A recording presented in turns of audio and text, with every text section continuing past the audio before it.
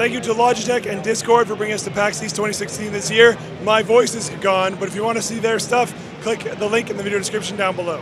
All right, guys, welcome to the Intel booth. We are checking out raw data from Survios. This is hands down the best HTC Vive demo I have tried yet, and it is far from completion, which is super cool. It is an active combat game, so that means you're standing up, you're moving around, you're trying to deflect things with swords and shoot things and go into bullet time, and God, it's awesome.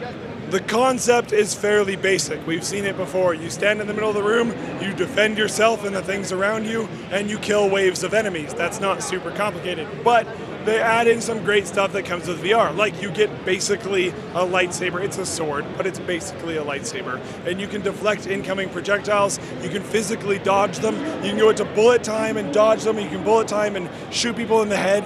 You have to hold on to different weapons. You can drop them, pick them up using the controller, and you have to reload by using your movement, which is actually super cool.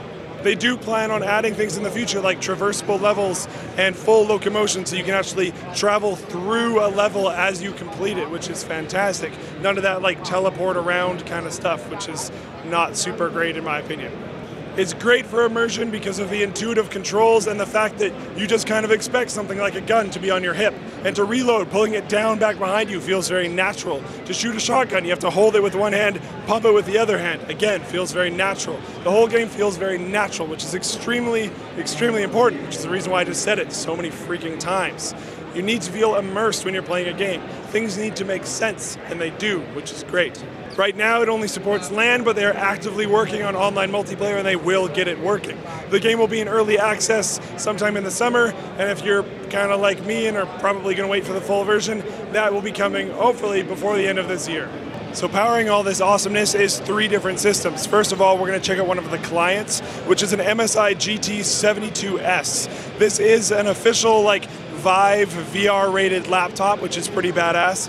It has a Core i7-6820HK, 16 gigabytes of DDR4 memory, and an NVIDIA GeForce GTX 980. Not a 980M, this is actually a fully fledged desktop graphics card. That's part of the reason why it's rated for VR.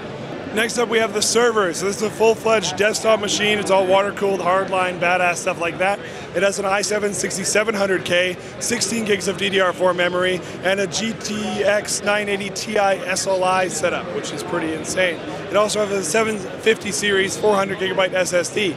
Now, you don't need this. If you want to play this game, you don't need a dedicated server at all. You can have one of the people host the game, the other person connect to you. That is completely okay.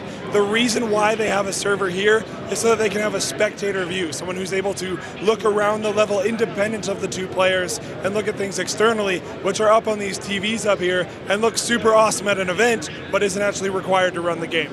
And the last system is the client for the second HTC Vive setup. This is a custom Zydax PC, hopefully I'm saying that name correctly. It has an i7-6700K, 16 gigabytes of DDR4 memory, dual NVIDIA GTX Titan X's, and another 750 series SSD. Again, pretty badass hardware. You could probably get by with less than this, but I don't know if I'd stretch it that far. One way to check your VR capability is to run Steam's VR check utility thing. It's actually pretty great. I would recommend doing that. All right, guys, thanks for watching. Thank you to Logitech for bringing us here this year.